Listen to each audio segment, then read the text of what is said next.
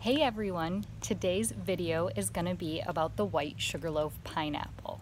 I get asked a lot of questions all the time, and one of the main questions is it worth that cost? Because a white pineapple is a very expensive fruit. A white pineapple will cost you, on the average, in Hawaii, $30 for the fruit. And if you're like most of us, we do not live in Hawaii, so it's going to cost you for shipping also. So one fruit is going to cost you on the average of $60 compared to your local store-bought gold pineapples that will cost you anywhere from $2 to $4 on the normal. So a lot of people want to know what is so special about a white pineapple. And basically the white pineapple is, of course, white on the inside. It is a low acid, creamy sweet tasting fruit, and the core is very soft and edible. It's not woody at all like a traditional gold pineapple.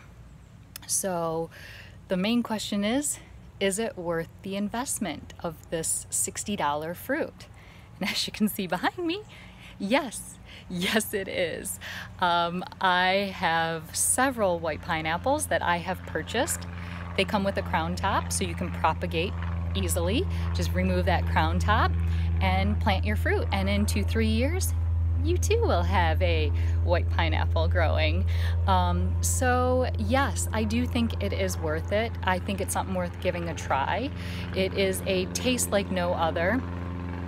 For those home growers that grow your own gold pineapples, we know that a gold homegrown pineapple is delicious. I mean, you just cannot compare a store-bought pineapple to a homegrown pineapple, no matter what. Store-bought pineapples are mass harvested, so they don't care if they're ripe or not. Homegrown, you're gonna let it get ripe because a pineapple will never get sweeter than the day it is picked. So it's gonna have a really good taste. You're not gonna have that high acid, burn your mouth kind of fruit if you let a pineapple ripen. The white sugarloaf that I get, it's a local grown farmer in Hawaii who walks their fields every 2 days, and they will not pick the fruit if they are not ripe. So they will keep checking them every couple days and pick them. They will not mass harvest all their fruit at one time. So I will leave a description, a link to in my description box to where I purchase all of my white sugarloaf pineapple from, which is Kaua'I Sugarloaf. They come packaged very well because a white pineapple does not ship well.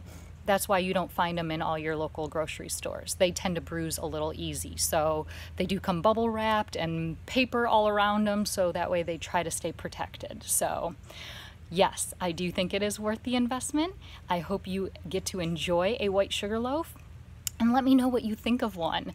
And thanks for watching, and we'll see you guys next time. All right, take care. Bye.